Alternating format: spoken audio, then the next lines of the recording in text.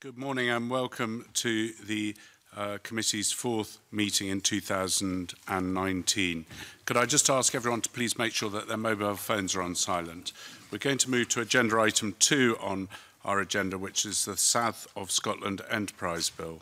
This is the committee's final evidence session on the South of Scotland Enterprise Bill, and I'd like to welcome the Cabinet Secretary and his officials, Fergus Ewing, the Cabinet Secretary for the Rural Economy, Sandra Reid, the Bill Team Leader, Karen Jackson, the South of Scotland Economic Development Team Leader, and Felicity Cullen, the Scottish Government Legal Directorate.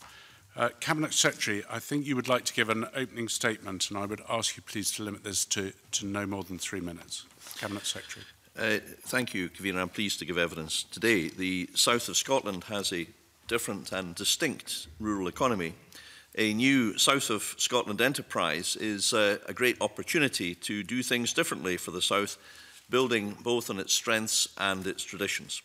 We want the agency to deliver a fresh approach to economic development, to unlock potential, to address opportunities, and to respond to needs, to make sure that the South has the strong role in Scotland's economy that it deserves. This bill provides the structure and legal framework for a new body in the South of Scotland to drive inclusive growth. It sets out the high-level aims and powers necessary to enable the body to support that growth. It provides maximum flexibility for the new body to shape the activities it takes forward and to respond to the circumstances of the South. It's an opportunity to set the future direction for the South of Scotland, to drive the economy forward with growth that creates opportunities for all, that sustains and grows communities and harnesses potential of people and resources. Our proposals have been developed through extensive engagement with the people who live, study and work in the South. Around 250 people have replied to our written consultation, overwhelmingly welcoming the proposal and the ambitions for the new agency. Working with the South of Scotland Economic Partnership, we heard from 536 people at 26 engagement events across the South, and we continue to work closely with stakeholders as the functions and shape of the new body are developed to make sure it's accountable to the people of the South of Scotland. We are responding to the needs ad interim by investing almost £6.7 million in the South of Scotland Skills and Learning Network delivered through colleges to provide better access to training to a wider range of students. Last week, investment of £156,000 was confirmed to support the development of skills through training, developing land-based training across the South of Scotland. To conclude, Convener, as I'm sure that there are many questions for us today, South of Scotland Enterprise will play a vital role in delivering our ambitions for the area, driving forward inclusive growth and supporting the rural economy. Thank you. Thank you, Cabinet Secretary. And the first question today will be from Maureen. Maureen. Thank you, Convener. Good morning, Cabinet Secretary and panel. When we have been taking evidence, and especially when we went to Dumfries as a committee, there seemed to be a general dissatisfaction with the current operation of Scottish Enterprise in the South of Scotland. I think perhaps a bit of a misunderstanding as to what Scottish Enterprise is tasked to do and the differences between Scottish Enterprise, Business Gateway and local authority functions. So I wonder why, if the Cabinet Secretary has got any views on why this might be the case, and also what does he expect of the new agency in the way that it will approach the enterprise problems in the South of Scotland? Well, I think it is the case that there is a desire for more of a locally accountable body. Obviously, Scottish Enterprise has worked hard to discharge its duties across the geographical range of its responsibilities, which is the whole of Scotland other than the area covered by HIE. That's a massive area. A Scottish Enterprise has a presence in the South of Scotland, but perhaps it may be perceived as not based in and of the South of Scotland. It has done good work over the years, and when I was Enterprise Minister I was involved in that. Most recently, I was involved in working with Steve Dunlop and colleagues in relation to Spark Energy. I can assure you that the officers, senior and at all levels of SE, are devoted to their task and are good public servants and have done an awful lot of work to discharge their duties. But nonetheless, it is not a locally headquartered body. And the second part of the question is that I believe that the new body based in the south can be shaped and adapted to meet the local needs, to work very closely with the Business Gateway and the local authorities, and the partnership chaired by Professor Griggs has built up very good relations with the leadership of the councils and really all the agencies, particularly the colleges and universities based in the south of Scotland. So I'm optimistic that the new body will be able to provide that sort of local feel and accountability and presence that perhaps Scottish Enterprise, for all the good work that it's done over the years, has been perceived by some not to have fulfilled. So in terms of the new body, it will obviously be tasked with growing Indigenous businesses, which I think is key to economic growth in the south of Scotland. What then will be the relationship in terms of inward investment? Are we then going to have HIE remaining part of Scottish Enterprise and south of Scotland all competing for inward investment to Scotland, or how is it going to work? Well, obviously, there is collaboration between the existing agencies. For example, SDI, Scottish Development International, very often takes the lead and has the lead in respect of the sort of first contact with an inward investor, very often coming from its offices throughout the world. The Strategic Economic Partnership plays an oversight role, and in my experience, the bodies work well together when they require to. That there's not any real element of sort of poaching or aggressive competition in that sense, but rather collaborative working. So I don't think that's an issue.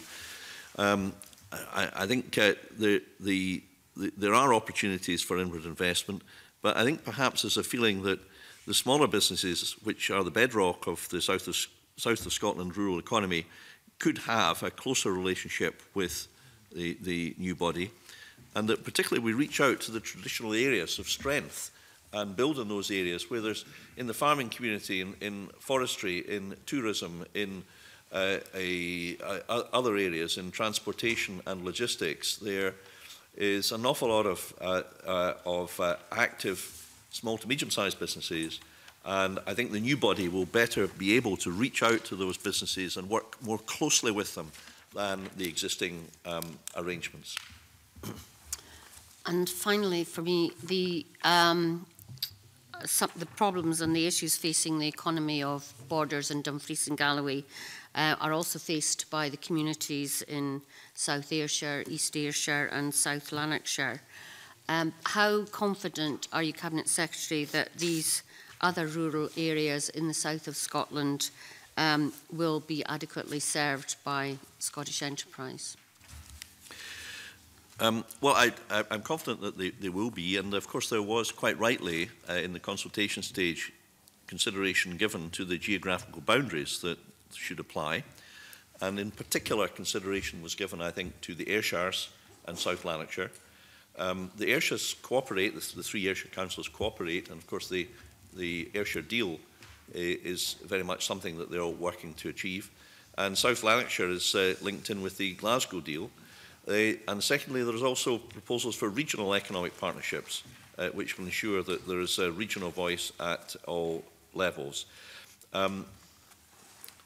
My view is that the majority response, both from people in the south of Scotland, the two, Dumfries, Galloway and Borders, and also in Ayrshire and South Lanarkshire, is that the new body should have the geographical boundaries that it does, with the two local authorities comprising the south of Scotland area.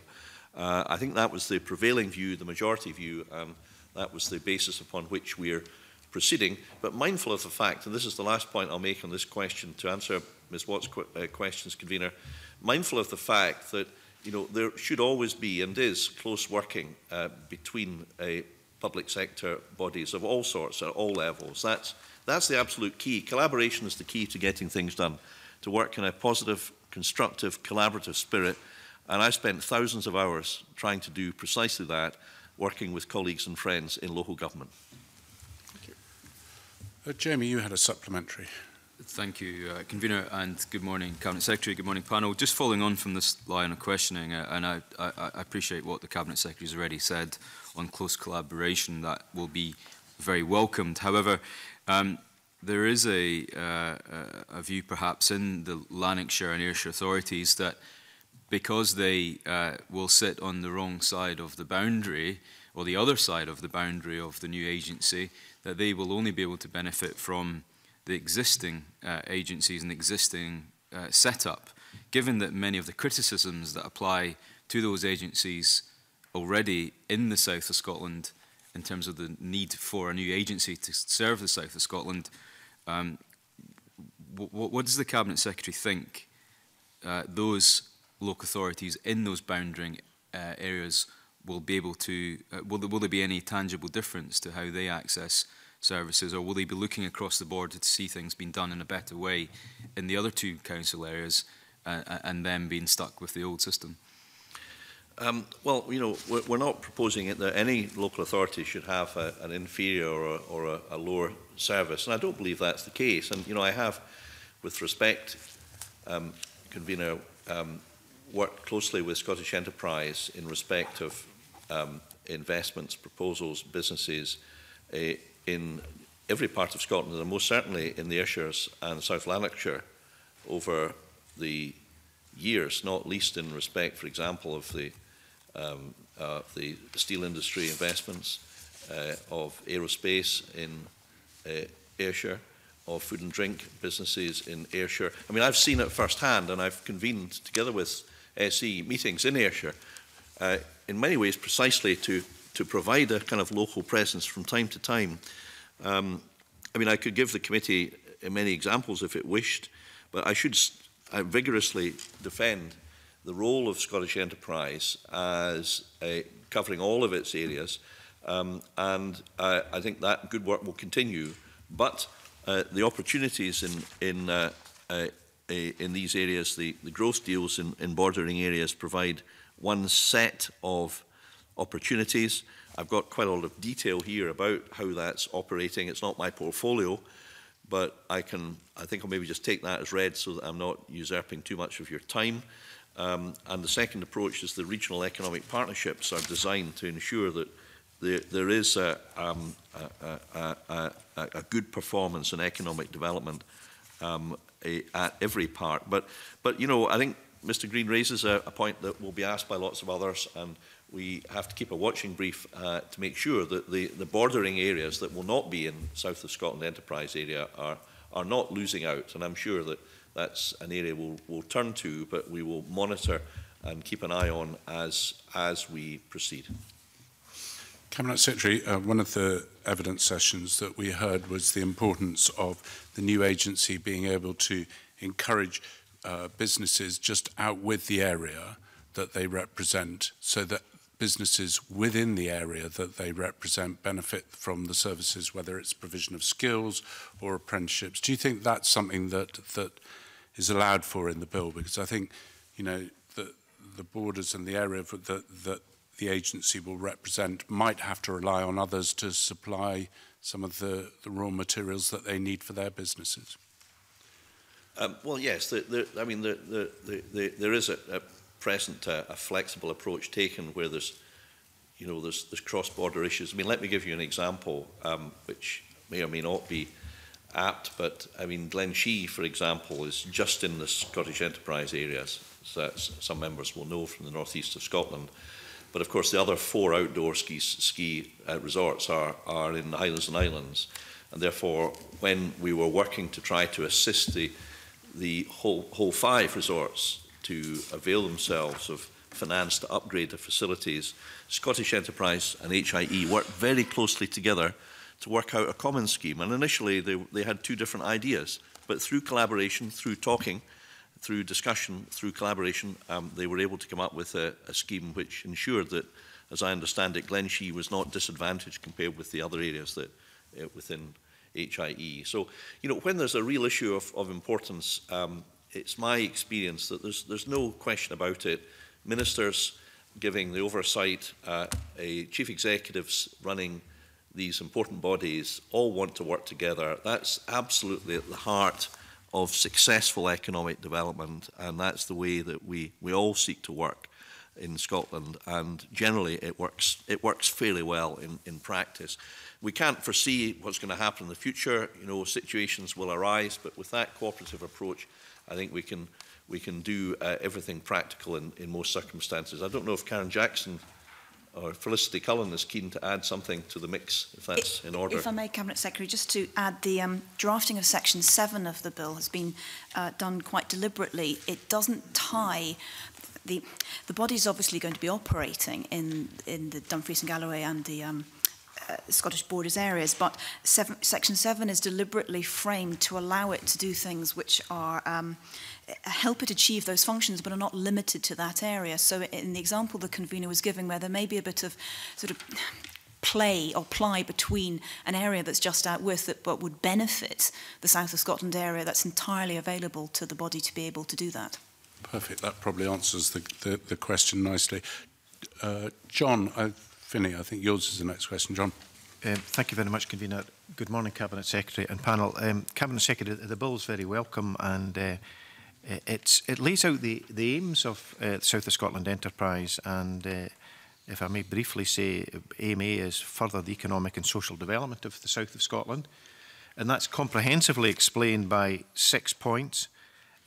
B, its second aim is to improve the amenity of the environment of the South of Scotland, but it doesn't explain that. Now, we've had a number of representations regarding this, comment that the provision's weak. We've had bodies such as the Solway Firth Partnership, the Southern Upland Partnership, suggesting what that should cover. It doesn't explain. Is that a shortcoming of the bill, or could you comment on that, please? Well, I think the aims in Section 5 of the bill are framed in a way which is designed to be pretty general and to cover just about everything. It's framed in a way that avoids delimiting or restricting the scope, and that is done by avoiding specificity, by avoiding a long list of specifics. It's the current mode of drafting, and that's deliberately so. It contains, as Mr. Finney says, some examples of furthering economic and social development, but these are illustrative, so we want to ensure that the body has sufficient flexibility to shape its activities. It does, of course, refer as the second of the two aims, to improve the amenity and environment of the South of Scotland. You know, that's the second of the two aims. I think the fact that there are two aims, one social and economic development, or economic and social development, and the other amenity and environment in the South of Scotland, gives it, if you like, equivalence to economic and social development.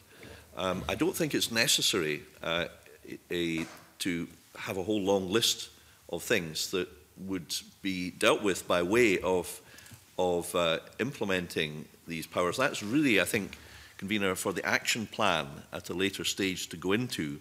But I think I can reassure Mr. Finney that the framing of the powers is I believe, done correctly, so that it provides the very widest powers for the agency to assist in improving the amenity and the environment of the South of Scotland. So, you know, I obviously we may come back to this at stage 2 and we can have a more detailed discussion, but I'm extremely confident that this new body will have the power, if so advised, and if it decides to do so, to advance the amenity and the environment of the South of Scotland, and to do that in conjunction with its other aim.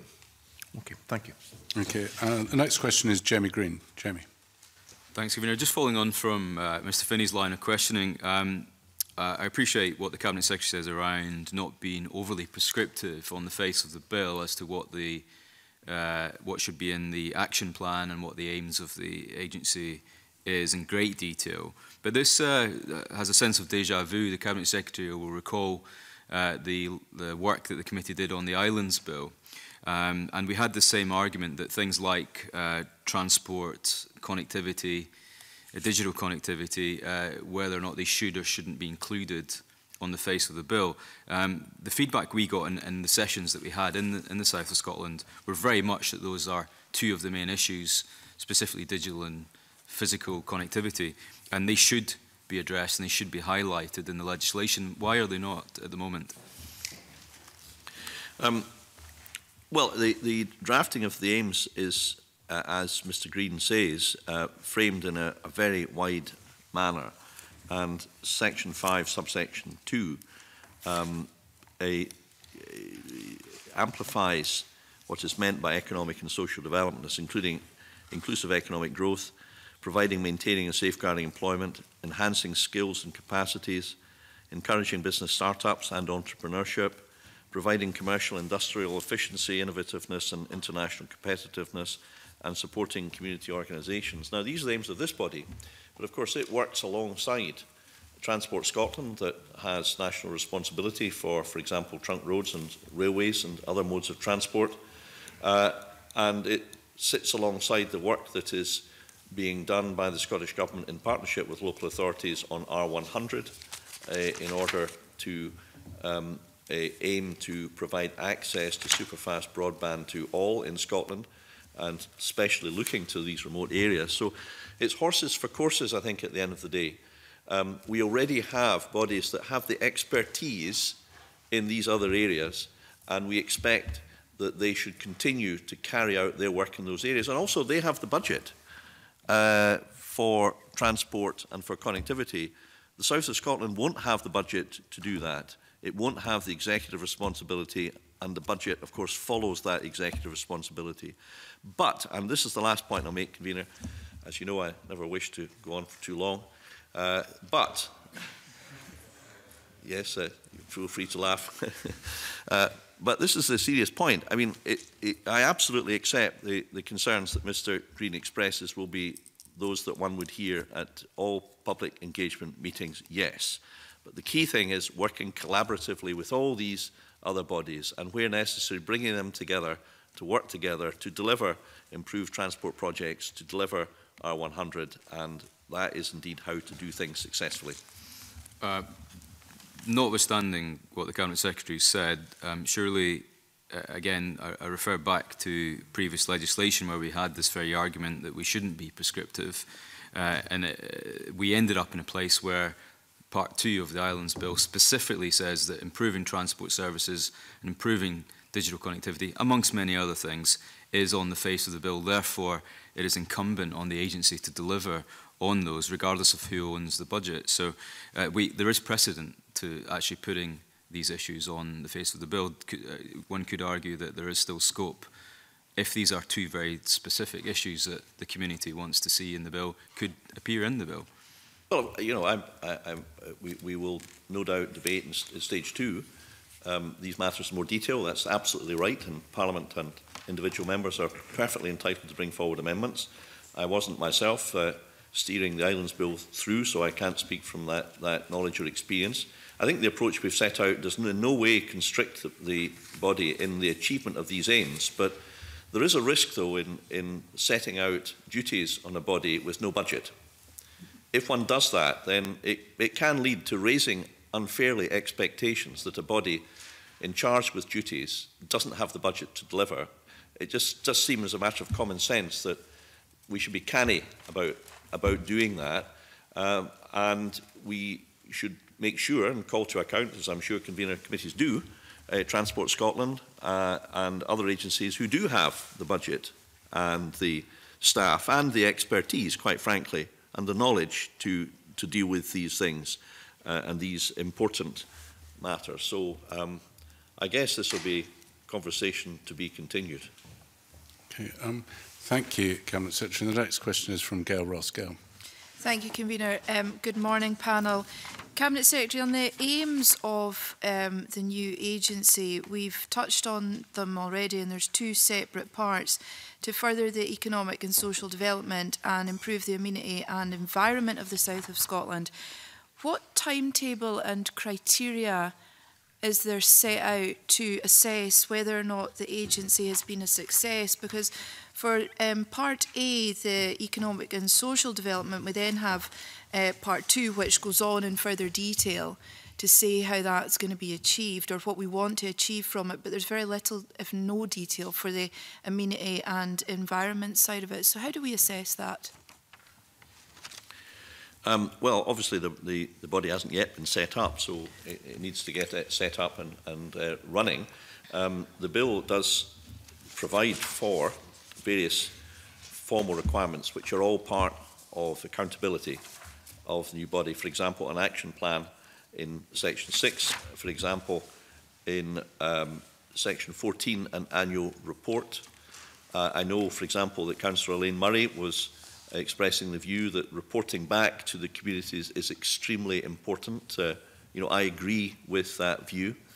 And the more that a body communicates effectively with those who it serves, the better things tend to be.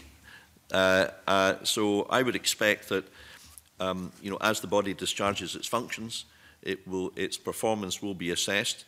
It will be accountable to ministers and through ministers to the Scottish Parliament. This committee will, of course, be able to call, as you can at any time, its office bearers to give evidence and scrutinise its performance. These are all tried and tested methods of accountability to assess performance. There are also the requirement, of course, to submit proper accounts and accounting records and send a copy to the Auditor General. The new body will be subject to scrutiny by Audit Scotland, entirely independent of government, in the normal way. So that is how all these matters have been dealt with. I would expect the action plan to deal specifically with the environmental responsibility and that will form part of the scrutiny that I've mentioned by Parliament, by Audit Scotland. With the emphasis being really on, I think, local accountability is particular desire that was, as I understand it, has been expressed both to this committee in its evidence sessions and to others in the course of the work leading to today. Thank you, Cabinet Secretary. Richard Lyle, yours is the next question. Morning, Cabinet Secretary and panel. Can I turn to the powers of the new agency? The committee have received a submission from a former solicitor in the legal section of Scottish Enterprise. He expressed concern about the decision to exclude compulsory land purchase, information gathering powers from the bill, believing these are important powers and should be clearly set out in the primary legislation. So can I ask, why does the bill not grant powers to acquire land by compulsory purchase, nor powers of entry to land and powers to obtain information? Should the agency not, as I know you wish, have the same powers as Scottish Enterprise and Highlands and Islands Enterprise, as you have already said, to drive the economy forward? If they're all going to work together, should they not all have the same powers? I think there's a principal argument that there should be an equivalence of powers, but experience has tended to suggest that the powers of compulsory purchase have never actually been used either by Scottish Enterprise or by Highlands and Islands Enterprise. Namely, the way that they worked has never required these powers to be used. We don't believe that the power of compulsory purchase is necessary for the South of Scotland enterprise. We expect the body will work collaboratively. Obviously, compulsory purchase is very much a last resort. In fact, it hasn't been a resort at all in other economic development agencies. But the new body will have the ability to purchase and sell its own assets. It should be clear that that's the case. And to work with others who do have separate statutory powers, and that includes local authorities. I do know that both Brian McGrath from Scottish Borders Council and Elaine Murray from Dumfries and Galloway Council have expressed the view that the arrangements we're setting out are adequate, that local authorities possess these powers. Working with local authorities is the way around that. Now, just in the sake of completeness, Mr. Lau mentioned, I think, two other issues, the power to enter land and the power to require information. I think I'd like to consider both of those aspects separately. This is obviously preparatory to stage one. So I'd like to reflect on those individually. We've spent some time looking at compulsory purchase because there's been a lot of focus and discussion about that. Maybe we need to spend a bit more time looking at these other areas to see whether or not there is a need to do anything about those particular aspects. So we can come back to that, Convener, if I may. And if we have anything useful to add before stage 1, we will write you there and then. I welcome your comments. I know that in previous bills you were pressed by members in regard to compulsory powers, and basically I welcome the comments you've made. Thank you. Thank you very much. Thank you, Richard. The next question is Colin. Thank you, Convener. Good morning to the panel. At present, the bill gives ministers the powers to appoint the chair of the agency, all the members of the board and the agency's first chief executive. But when gathering evidence on the bill, we've heard calls for local communities and stakeholders to have more say on who is appointed to the board. Is this something you're giving consideration to? Well, the appointments are made on merit. They're regulated by 2003 Act. They are overseen by Commissioner for Ethical Standards in Public Life. They are subject to the Code of Practice for Ministerial Appointment to Public Bodies. The process for appointment, Convener, therefore, is one that is very heavily regulated by statute. Yes, ministers make the decision, but I think it should be made clear that that decision is very heavily influenced and circumscribed by the legislative framework has been set out, and in practice, very often, the Minister is really in the position of making approval of a set of recommendations that emerge from a structured process designed to provide fairness, transparency and accountability. And I can't emphasise that enough. I also have heard the evidence from Elaine Murray, for example, that she's less concerned about ministerial appointments and more about reporting back, going back to my previous issue. Maybe that's a point of view. It's one with which I have much sympathy. Plainly, we do need to appoint a chair and a chief executive if the bill passes stage 1, preparatory to the setting up of the body. So this is done in stages. The appointment process and, of course, the full legislative regulations will apply to the appointment of the chair and the chief executive convener. I mean, it doesn't work that the minister picks whoever he or she wants. That's not how it works. Nor would it be appropriate, and nor would I conceive of a proceeding in that way. There's a formal process which must be observed. Parliament set it out. We will follow it, and I believe it is fair. Last point I make in this, and I hope this is something that Mr. Smith and other members would welcome.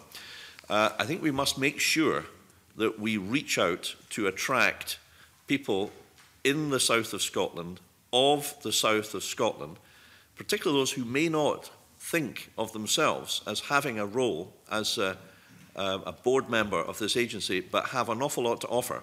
And therefore, the suggestions made by many, by leaders of the councils, I believe, and many others, that we should have a recruitment campaign that is advertised locally in local papers, is one that we should pursue. There's a budget for this, and I'm going to ask officials in order to deliver what I understand to be a commonly expressed view, the recruitment campaign should really reach out, not just in Dumfries, not just in Hawick, but across the areas, using local papers and other forms of communication, including, I expect, social media. Well, that's not my particular area of expertise, but we must reach out to try to get people beyond the usual suspects.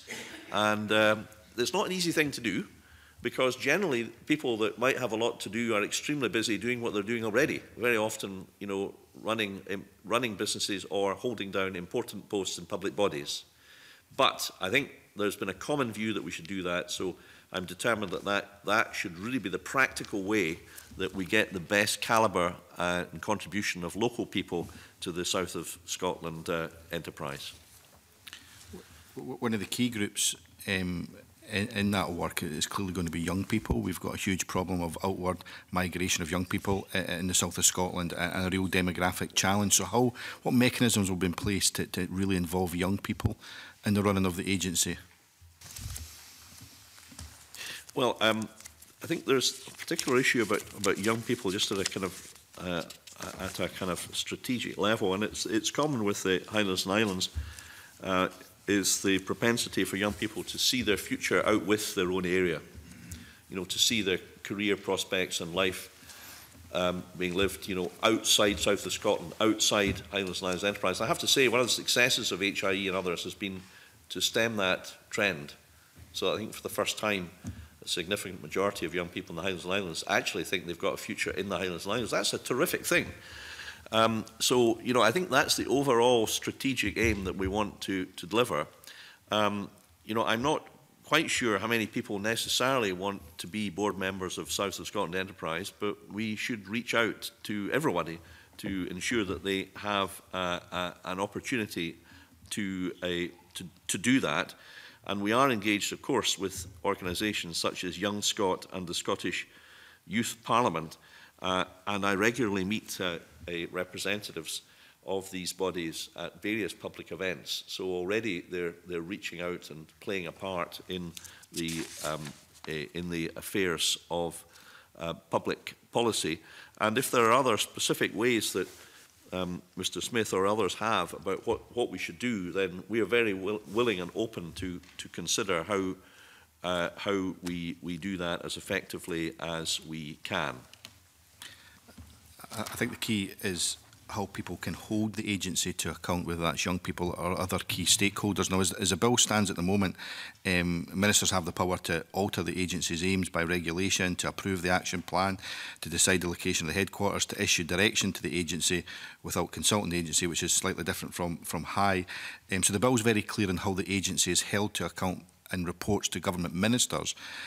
But what mechanisms are specifically in place to make sure the agency is being held to account by local stakeholders in the local community? It is absolutely right that all public agencies are held to account through ministers and through ministers in turn to Parliament. We are all elected, and that is the principal way. I mean, that's why we are here. We are in the Scottish Parliament. You hold the executive to account, and that must always be the main way that accountability is exercised through the democratic system we have. I think the key element, it seems to me, of the question that Mr. Smith quite fairly raises is how the local communities feel that they are served by the new body. And I think in part it's really up to the new body to develop methods of communication. For example, whereas there will be a headquarters, there has to be a headquarters, nonetheless the intention, as I understand it, is for the body to have a presence throughout many parts of the South of Scotland enterprise area, not to be based in one office, in Newton St Boswells or Dumfries or anywhere else, but to have a presence, to use co-location with other public bodies. The South of Scotland Economic Partnership issues a newsletter. It has held 26 meetings, a tremendous power of work, and some of my colleagues were involved in attending a great many of these meetings in the evening after their working day was over. So there's been a tremendous positive amount of work that's done. I'm sure Mr. Smith will want to welcome that positive work that's been done thus far, and already the partnership as the precursor to the statutory body has, I think, shown that it's absolutely determined to reach out to local communities, and I think the action plan will deal with that, and the oversight by this Parliament and indeed by myself will make sure that that local engagement and accountability is very much at the heart of the operations of the new statutory body. But would it be a fair observation, however, to say that at the moment the bill is silent when it comes to local accountability? It's very clear when it comes to government accountability, but when it comes to how we develop local accountability, the bill at the moment is silent, and simply saying that we hope the agency might do it, does that go far enough? Should that not be an obligation on the agency within legislation to make sure that those mechanisms are put in place to hold the body to account locally? Well, I wouldn't accept that as the characterisation of the bill. I mean, this is not a plot against local accountability. I mean, the bill sets out as one of its provisions in the aims section, section 5, supporting community organisations to help them meet communities' needs. It's already reaching out to communities. I think it is up to the agency to develop the best ways, given the unique geography and circumstances of Dumfries and Galloway and the borders, about the best ways to deliver that. And, Convener, if there are any particular suggestions that this committee has about specific examples about local accountability and how a framework can be set up to deliver that in specific ways. Well, you know, I'm happy to work with the committee on looking at that and seeing whether these are matters for the bill or for the action plan or for the body itself. We're open to, and we're actively working on how we make the body as accountable as possible. But I think, to be fair to ourselves, if there are specific suggestions about how to do that best, that would really help, rather than just general remarks on the topic. Colin, just before you push on, can I bring Gail in and then come back to you? Sorry, Gail. Will, like HIE, a member of the agency sit in the local community planning partnership? Well, there will be close links with the community planning, and that is an obvious way in which I'm glad Ms Ross mentioned that, because I should perhaps have mentioned that in fairness to Mr Smith, that working with the community planning partnerships will be very much a way to do that. I mean, if I can give an example from HIE about what one of the things they're doing at the moment, and Mr Finney will be aware of this, I know, his interest in the funicular railway, is that a senior official, and officials indeed from HIE, have been working with the local community in the area served by funicular in order to navigate the very significant challenges faced by the structural problems that have arisen in the funicular railway. It's a model, frankly, of working with communities. They've received widespread recognition from community leaders, councillors and others, that they've reached out to the community, set up meetings to discuss something of real concern. You know, I mean, people don't really want to have a kind of South of Scotland enterprise official, you know, coming chapping at their door for no reason. But when there's a problem, when there's an issue, that's really when there's an expectation that the enterprise body really gets in about it, as I would say, goes to speak to people, to hear what they've got to say. And the example I give is a very difficult topic, but one where the community engagement, I think, has been an excellent example of how things should operate at this level. Cabinet Secretary, when the various evidence sessions we had conflicting views whether the two councils should be represented on the board. One council thought council's representative thought it was a bad idea, the other one thought it might be a good idea. Do you have a view? I think that it would not be desirable for there to be automatic positions on the board. But, of course, councillors are welcome to apply for membership of the board and have their applications considered along with everybody else. You know, there are many public bodies that arguably have an interest, a perspective, a contribution to make. I personally think that the system we have of public appointments means that we have a system designed to pick the best people that apply, and the real challenge is actually to get the best people to put their names forward in the first place. I have seen, I think Elaine Murray suggested that ministerial appointment was the way to go, and she will be aware, as a minister formerly herself, of the public appointments process and be familiar with that process. Councillors do, of course, play a part in many public bodies. For example, SNH, for example, Councillor Stephen O'Hagan from Orkney sits on Visit Scotland. So there are many examples of councillors playing an active part in many other public bodies, and I think that's the model we should follow. Okay, we'll move on to the next question, which is Peter Chapman. Peter. Yeah, thanks, Convener. The Enterprise and Skills Reviews recommended the establishment of a strategic board to align and coordinate the activities of Scotland's enterprise and skills agencies. Now, the board was created in November 2017 and its strategic plan was published in November 2018. And the Bell team confirmed that the South of Scotland Agency would be part of that strategic board. So given the importance of the strategic board to the Scottish Government's enterprise and skills reform agenda, why is there no mention of it in either the Bell or the policy memorandum? Well, as I understand it, the strategic board is not a creature of statute.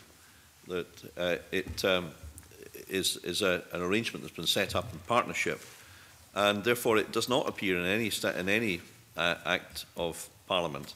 I mean, that's no reason for it not being mentioned in this bill if it's felt that that would make a useful contribution. But the arrangements for the way the strategic board works, and I wasn't the minister that set it up, it was Keith Brown was dealing with that, but the arrangements I understand are informal and agreed, and that both HIE and SOSE will automatically have a place on the strategic board, represented, I think, by the chairman and chief executive, and that's, I think, right and proper, actually. So I don't. It's an interesting point to make. It's one I'll check up and pursue, just in case there's anything I've missed, convener.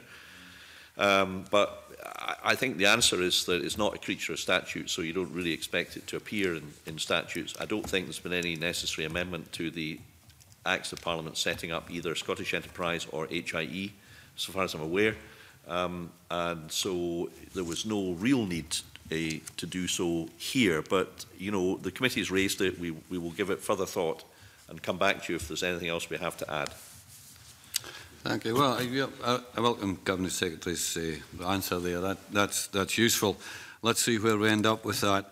My second question is what level of involvement will the Scottish Government have in setting and approving the new agency's business plans and budgets? It's probably a more meaty subject than the last one. Well, obviously, the budget responsibility is one for the Scottish Government working with the Parliament, which we're acutely aware at the moment. And the budget will be decided through the normal budget process, as is the case for Scottish Enterprise and Highlands and Islands Enterprise. The action plan has to be prepared by SOSE, and any modification must be approved by ministers. This is the process that exists in respect of both Scottish Enterprise and HIE.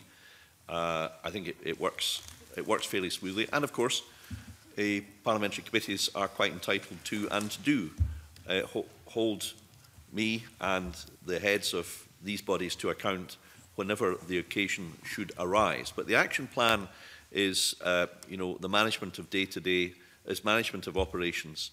It's the basis for the management of day-to-day operations. And it is an executive function, which I think is rightly performed by the agencies, statutory agencies involved, subject to oversight by the minister, to make sure that there is oversight, that the aims are being fulfilled, and that the budget is being deployed in the most effective manner in order to deliver the aims most effectively. Do we have a figure in mind, Cabinet Secretary, of what the new agency's budget is likely to be? Well, we do, and they're not only in mind, but they're in writing. And there is detail set out in the financial memoranda. I think there's kind of 2 points I'd like to make. I mean, the figures are the figures, they're there in the record, but there's 2 points I'd like to make. One is that I think, broadly speaking, although there were different views expressed, there was broad agreement that there should be an equivalence of the budget as between the south of Scotland and HIE. There are different views on this, but I think that was the broad conclusion of most people. I think perhaps initially they may have been concerned in the south of Scotland that they were going to be shortchanged, putting it bluntly, and therefore, you know, I think the commitment that the Scottish Government has made, in principle, to this approach, has assuaged any such concerns. The second point I make is that there has to be a gradual assumption of responsibilities. The way we envisage this going ahead is that obviously the new body has to be set up, it has to acquire staff, it has to acquire premises. That will take time. It has to find its feet. The board will be appointed gradually, I think, and not in a one-er. So it will take time before it's ready to assume its full responsibilities, and equally it will take time before it's ready to be able to operate its budget on a full level. So I just make those 2 points, and I hope I've just kept them quite general. I'm quite sure officials could fill in the rest of the time, convener, with more detail if you want, but happy to answer any supplementaries on this. We certainly don't need to fill in time. We've got lots of questions on the budget, which I'm going to take now, and Stuart, I'll come back to your questions later. John, I'd like to take yours, and then I'd like to take one from Mike as well. Yes, Peter Chapman's taken us on to the financial memorandum, I think, and this whole area of the comparability with HIE. And you know, we've just done the Islands Bill, and there are clearly huge challenges with the islands in particular, but also the Highlands. It's a very remote area. Some of the areas are really miles and miles away from a railway or anything like that. So to slightly play the part of devil's advocate, you know, we really are surely not saying that the issues in the south of Scotland are the same scale as HIE, and surely the funding per head is not justifiable to have the same in the south of Scotland as in the Highlands and Islands. It's interesting, a Glasgow MSP is making this observation.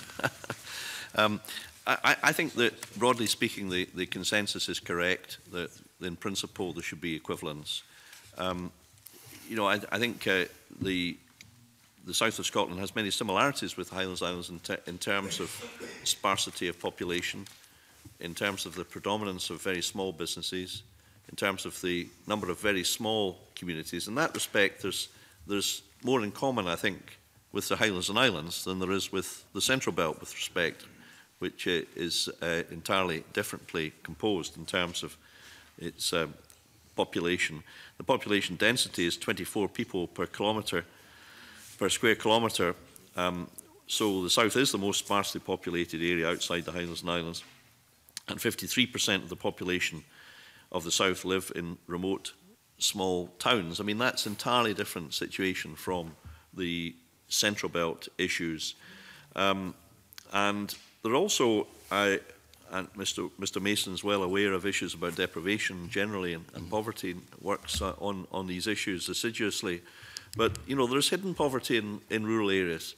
It's not so obvious, it's not perhaps so vocal, but it's there. And some of the most deprived areas may exist in rural parts of Scotland as well. The last thing I would say is a sort of general point that, you know, HIE has helped promote the Highlands and Islands, you know, for tourism, for renewable energy, to use its marine resource. These have been big success stories. I think there's a slight feeling in south of Scotland that although there's great success stories, they haven't had the same coverage, the same airtime, the same promotion. That's something that struck me in as many engagements in the south of Scotland. Now, whether that's right or whether that's wrong, I think having a budget roughly on the same level as HIE will, over time, convener, allow the new body to do what HIE has helped to do over its 4 or 5 decades, over 5 decades now of existence. I hope it won't take that long, incidentally. I'm sure it won't. But, you know, I think there is that feeling that the south of Scotland needs to have a stronger recognition, and the budget, I think, is necessary to deliver that. I mean, if I can just say that, I mean, I completely agree with really what the Cabinet Secretary has said. It's a rural area. There's poverty in rural areas. A lot of it's very remote. There are similar issues to HIE. So, I mean, all of that I agree with. I think it's a question of scale. I mean, last Wednesday we went down to Galashiels in an hour on a perfectly good train and came back again on a perfectly good train. There is nowhere in the Highlands and Islands I can get to within an hour of this Parliament. So it's a question of degree, and if HIE has got roughly 1 member of staff for every 1,500 population, SE, Scottish Enterprise, about 1 for every 3,000. And that's absolutely fine, and I'm happy with that. But I think my question is, you know, if south of Scotland south of Scotland Enterprise is going to be, you know, have more than SE, I agree, but should it be the same as Highlands and Islands, or should it be somewhere in the middle? And I think my just question is, as somebody from the Central Belt who's happy to support an emphasis in the south of Scotland, surely, does it really need to be at the same level as HIE? Well, no doubt these arguments will run and run, but, you know, our proposal is there should be broad equivalence, and the budget allocation of 220, 21, 21, 22, 22, 23, the proposed total budget allocation is 32, 37, 42 million for those 3 years respectively, and that's envisaging this gradual ramping up of responsibilities so that once it's able to discharge them, it has the budget to do so. I think it's important also, I'll just make this final point, Convener, that the new body does impress, it does act, it does make a difference quickly to show that it's worthwhile. And to do that, the budget that we envisage will enable it to do that. And I'm quite confident that that will happen in a variety of different ways. But I take the general general points that the Devil's Advocate is making. And I should point out, although we did go down to Galashiels on a perfectly good train, half the committee was standing like a huge amount of people on the train, so it might have been good. It was somewhat overcrowded, which I think is a phenomenal problem down there. But we'll perhaps pass on that and move to Mike with the next question. Thank you, Convener, and good morning, panel. When we were in Dumfries and Galashiels, there seemed to be a tremendous amount of confusion from the people that we were taking evidence from, formally and informally, as to about the 42 million, which the Minister just mentioned now. According to the financial memorandum, staff costs will be approximately £10 million, and the budget will build to, as the Minister just said, £42 million. So my question really is focused on, is this what people were terming to us new money? In other words, additional money that's coming in to set up this enterprise agency, or is it money that was allocated anyway, or it will be would have been allocated anyway to other agencies, and even with the council development agencies? And so my question is a simple one, but I think it's quite an important one. Is this new money, or is it coming from other development budgets?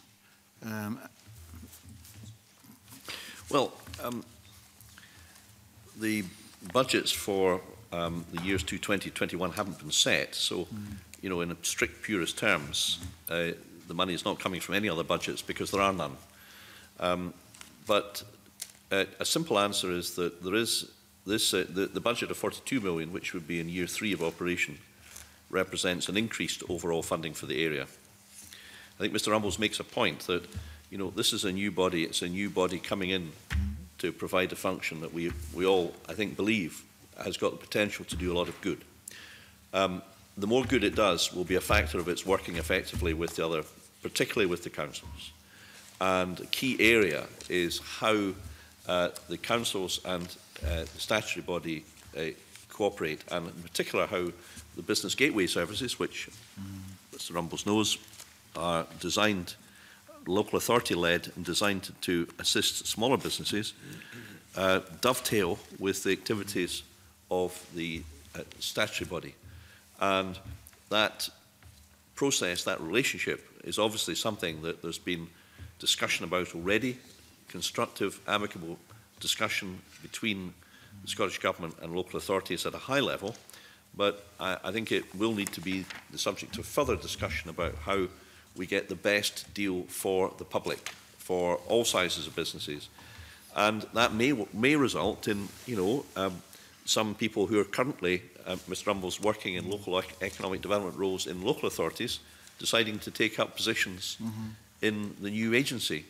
And whether or not local authorities will wish to continue as is, or look at reshaping their economic development functions and departments, is obviously very much a matter for active discussion and debate amongst all to get the best outcome overall. So, I hope that that gives an overview of the question Mr. Rumbles poses, but overall there will be an increase in the funding for the area for economic development. I can imagine there would be an increase. My question is not a critical question, if I can put it that way. I'm very keen that this succeeds, and I think it's a very good thing, and the government's bill is a very good bill.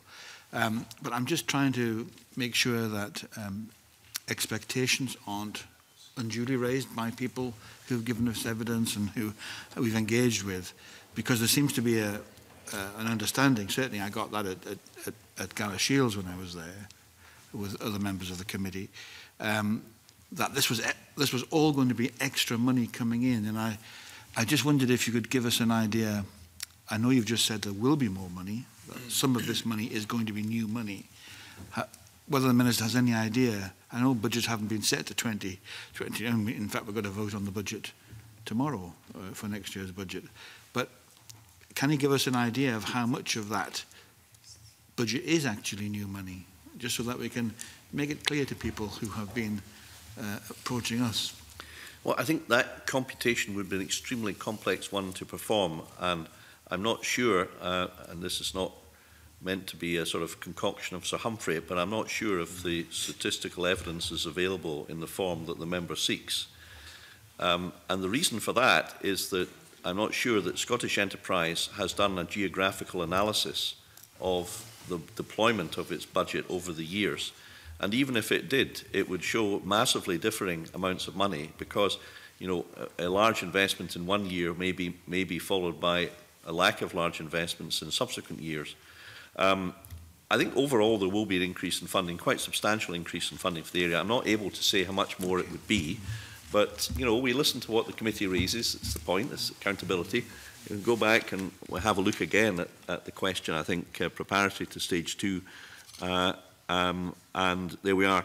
Lastly, I would say is that, you know, it's up to us all to provide leadership to explain the opportunities of this new body, to communicate that locally, and I'm quite sure that will be done and will engender, quite rightly, an element of interest, expectation, and we have to fulfil those expectations once we raise them. That's one of our responsibilities. Thank you, Cabinet Secretary. We'll move on to the next question, which is Stuart Stevenson. Stuart. Thank you, Convener.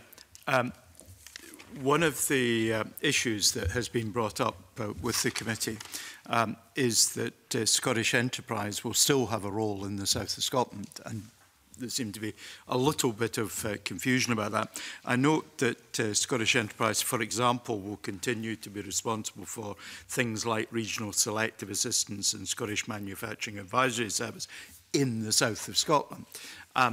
Dr. Murray, in talking to the committee, talked about memorandum of understanding between various agencies. Is it your understanding that that is likely to be the most effective method of ensuring that there is good collaboration and neither underlap nor overlap? MOU, well, that's one way of doing it. Yes, you're right that SE will have continuing role, just in the same way that SE works very much with HIE in respect of areas where it has the expertise. The Manufacturing Advisory Service is one of those areas.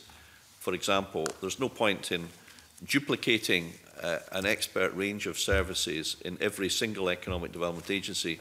The Scottish Investment Bank is another example of a body where one wouldn't expect there to be 3 Scottish investment banks, you know, serving the 3 economic areas which have their own development agency. So whether it's by an MOU or other means, I think the key thing is the effective joint working, and generally that's a factor of how the chief executives, the chairman, chairwomen and ministers, officials all act together. You know, there's many areas where there is a kind of shared overlapping function between HIE and SE, for example, and you know, where necessary, ad hoc arrangements are made. For example, you know, task forces set up for the Lochaber Delivery Group, which I chair, where Scottish Government works with Highland Council, with HIE, with SNH, SEPA, and a variety of other bodies. So when needs must, when there's a need to have that collaborative working, it exists. An MOU is one way of doing it, but, you know, at the end of the day, it's the individuals, it's the people that make these things work or not, as the case may be. And you know, we're not a huge country, so getting everybody in a room, Mr. Stevenson, is one of the advantages I think we have over our good friends down south when it comes to tackling serious issues as they arise. And perhaps finally, one of the balancing concerns that's been raised with the committee is that of additional bureaucracy associated with the introduction of a new board, but which is not displacing in entirety some existing services. How would the Cabinet Secretary respond to concerns that have been expressed on additional bureaucracy? Well, you know, bureaucracy, an element of bureaucracy is always going to be with us. Sometimes I wish that were not the truth. But I think that the aim really is to ensure that the body operates in as efficient a way as possible, and that the rule book is the servant, not the master, and that that's the way things should operate, quickly, responsively, going out to speak to people, going out to find out what's happening, is the way that things are achieved. But if there's any specific examples of bureaucracy, I'm very happy to look into them and to see what can be done about them. I think the real problem of bureaucracy actually rests in more sort of complex schemes and administration thereof. I hesitate to mention the Common Agricultural Policy or administration of forestry applications, but where one has a complex process for the administration of public money, you know, that tends to be the area, in my experience at least, where one has a sort of inevitable consequence that sometimes the process seems to be taking too long and becoming the object rather than the fulfillment of the process. I haven't quite detected really that bureaucracy is a significant issue in many cases with the enterprise functions, which tend to be a bit more proactive and kind of ad hoc in their arrangements, although the administration of grant applications can sometimes give ear to concerns and issues. But at the end of the day, you know, we're all elected people here.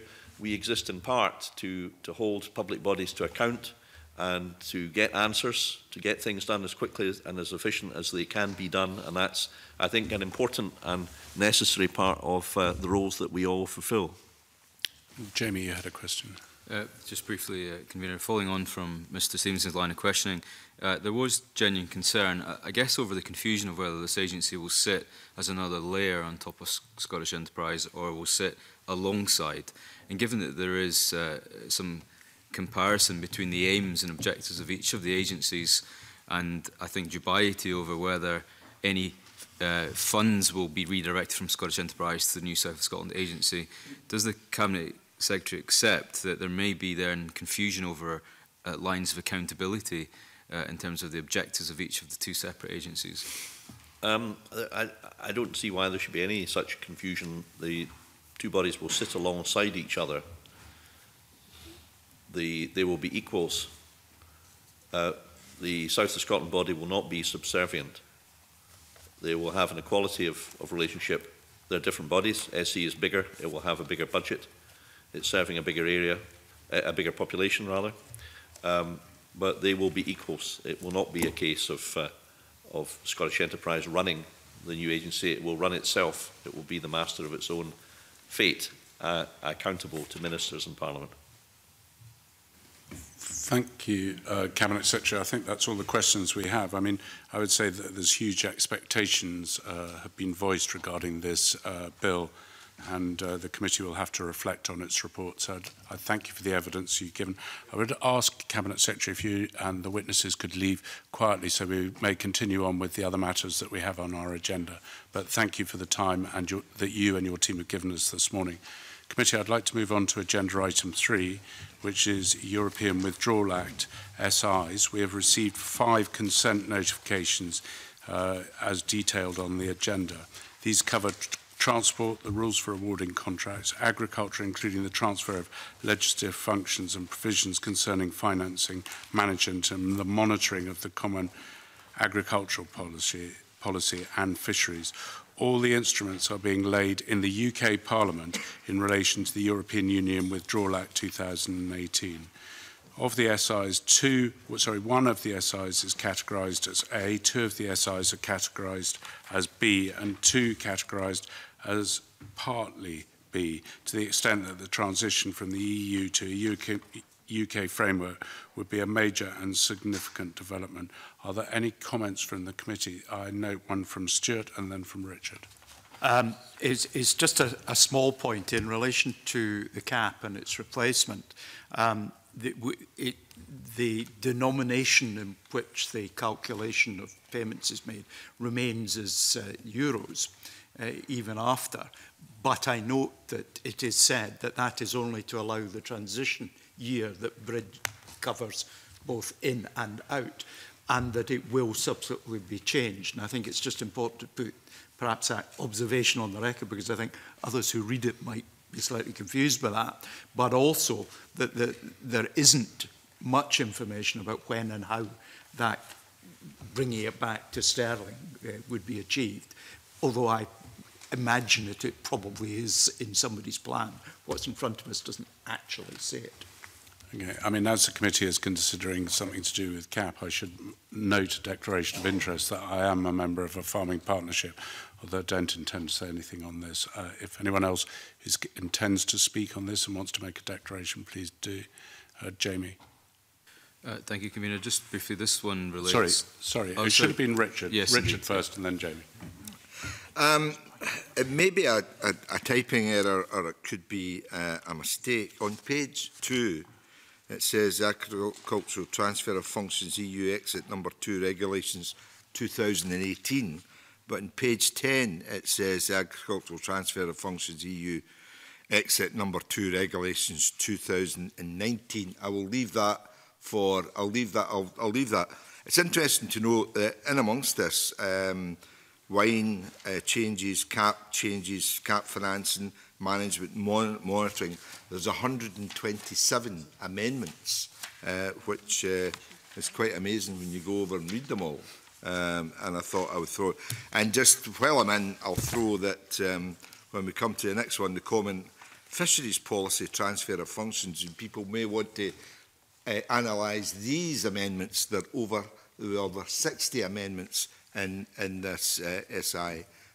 But it'd be interesting to know if the 2018-2019 is just a changeover or a typo.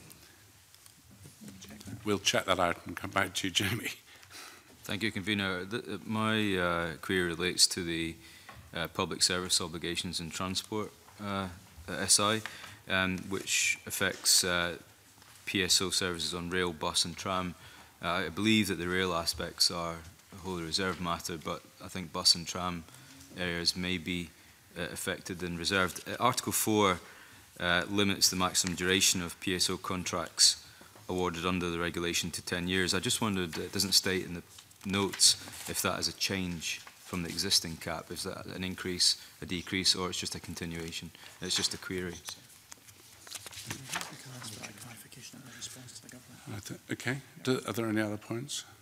Well, I think there's a couple of points there that require clarification, which I'm very happy that the committee write to the government and ask for clarification. But on the basis that we do that, is the committee agreed to write to the Scottish Government, confirm it is content for the consent for the UK SIs referred to in the notification to be given, and to request a response from the Scottish Government on the wider policies that have been identified in the papers. Yes. We agreed. Thank you. The committee will now move into private.